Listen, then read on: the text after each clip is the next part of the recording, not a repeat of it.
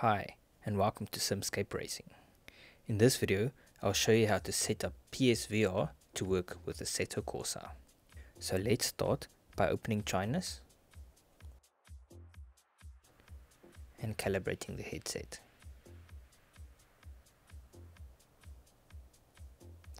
If you want a complete guide on how to get PSVR to work on PC, check my video in the description, I'll link it there.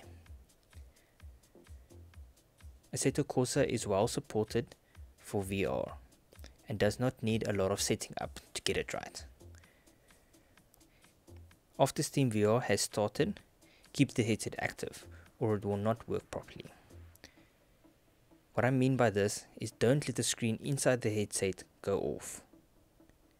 It will go off after some time of inactivity. The easiest way to prevent this is to place the headset on your head, but you don't need to put it over your eyes.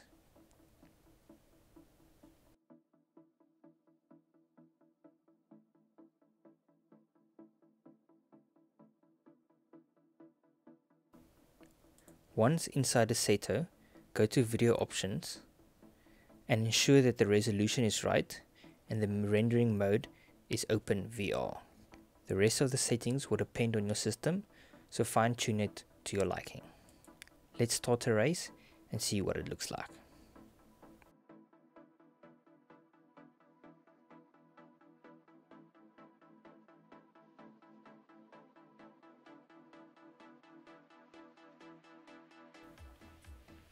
Because I'm recording this, I won't get 120 frames.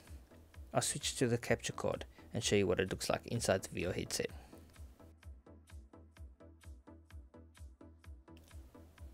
Here I am inside the headset, and as you can see it runs pretty smooth. I get a stable 120 frames per second. I can put pretty much everything on high, but that will depend on your system. I then took the Formula 2 car for a spin at Albert Park. I really think the open wheel racing captures the feeling of VR very well. Tracking was still a problem. I had to reset after every couple of laps, so I just had the keyboard on my lap and then just hit that reset button every now and then. These cars from Sim Racing Studio are absolute beauties and I really enjoy racing these cars. You can really get close wheel-to-wheel action, and as you'll see here, these cars do look good, especially in VR.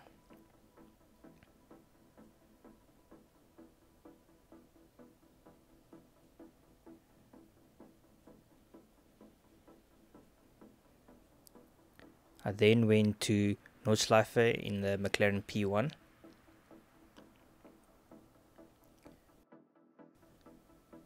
So if you have any questions, put them in the comments down below, and in future I'll try and make more videos of how to set up in different games.